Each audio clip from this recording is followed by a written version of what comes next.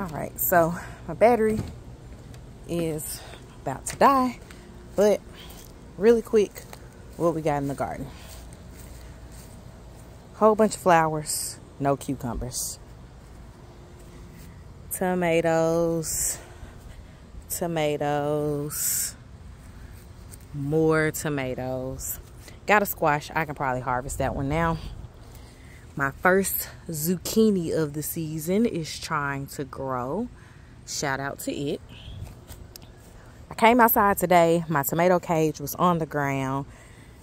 This branch snapped. That branch snapped. I had a hornworm that had been eating this one already. So that one and this one were pretty much done for anyways. I put the cage back on it because I do at least have some cherry tomatoes. We'll see what this one does. One of the pieces that broke off, I stuck in the ground somewhere. Don't even remember where. I just stuck it and watered it. Said I was going to hope for the best. More tomatoes. Little squash. Don't think that one's going to do anything. Oh, I skipped right past my bell pepper and it's starting to change colors. More tomatoes. My daughter has been having a field day eating basil. Never thought that my picky eater would just be out in the garden munching on basil plants. Got some squash growing over here.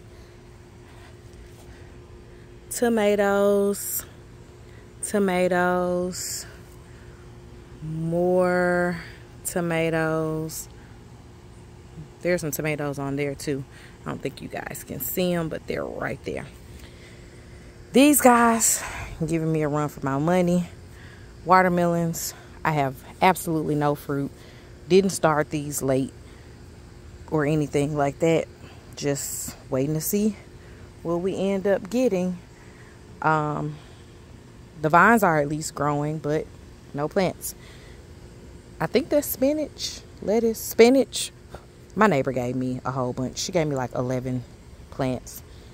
This tomato never got a cage, so it's just growing wild. I'm letting it do what it do.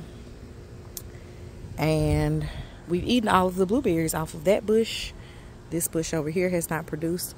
And those are just getting eaten up by cabbage worms, and I'm letting the cabbage worms feast.